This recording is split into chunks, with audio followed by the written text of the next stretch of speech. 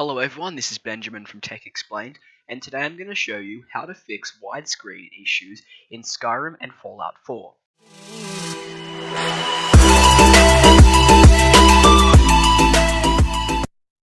So recently I've purchased an LG 29-inch Ultrawide, and unfortunately Fallout 4 and Skyrim are two examples of games that don't support the resolution.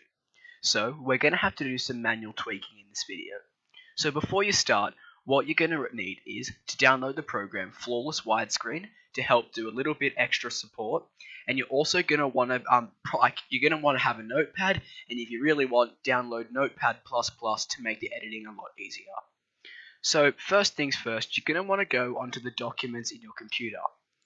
So you go into the documents folder, and there will be a file called My Games. So you can just press M on the keyboard, and it'll go to My Games. You're going to want to go inside here and find your game. So in my example, I'm just going to use Skyrim. So when you go inside Skyrim, there will be a file called skyrimprefs.ini. All these other Skyrim .raptor files won't be here for most people because this is just an AMD thing. But you're going to want to go into the one that's called Skyrim Prefs, right click and press edit. You can just do that in normal text document, but in my example here, I'm going to edit with Notepad++. So, you're going to look inside here and there's just going to be a lot of words. You're going to want to scroll down until you find where it says iSize H and iSize W. So iSize H stands for the height of your monitor, and iSize W stands for the width of your monitor. So you're going to want to change this to your monitor's resolution. So in this example, I have a monitor which is 2560 by 1080. But if you're not sure, I'll show you how to check. So you minimize your window. You can minimize this as well. You're going to right click, go to display settings, wait till this opens, go to advanced display settings, and it will show you your monitor resolution here. So if you go back to the notepad, you want to change the height to how tall it is, which in an ultra-wide monitor, it would be usually the smaller one. For me, it's 1080. And for the width, it's 2560, as shown in the resolution. So, once you do this, you press File and Save. I've already done this previously, so I don't need to save. Now, this will lead the game to probably work straight away.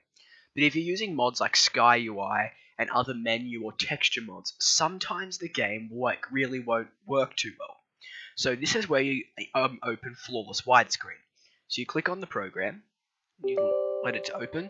It'll want to ask if you can make changes to your computer because it's actually altering some of the things in the game. Just press yes.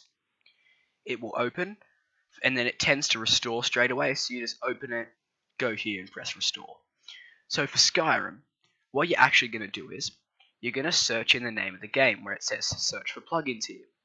Here you would just type in Skyrim, and you'd click on it, and then all the plugins will install for you, and you tick using Sky UI, and this will fix the UI menus and things like that to improve the game. So now that you've done that, you can just hop into Steam, you can go to your Skyrim, you can just press play, and when that opens, if you see the options here, it'll have it set to 4:3 or 5:4. That doesn't really matter because Flawless Widescreen and your document folder will be in charge of that. You can press play on the game, and this will run in native 2560 by 1080 in ultrawide. So I'll quickly show you guys how this is going to work.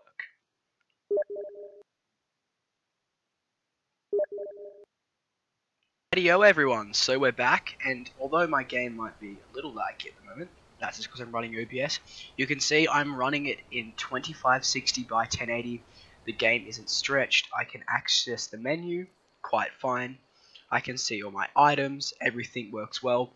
This menu fits onto the screen and you can enjoy the game.